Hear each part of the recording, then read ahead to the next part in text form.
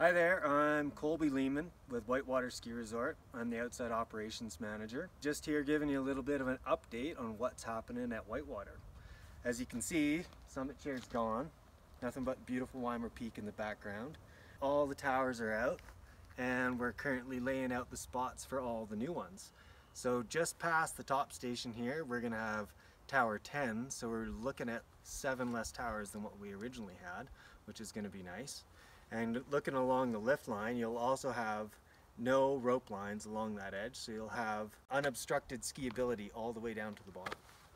So some of the other things that we're looking at doing up here, expanding into the day lodge and having a larger area in the main floor for seating for families and little kids to run around.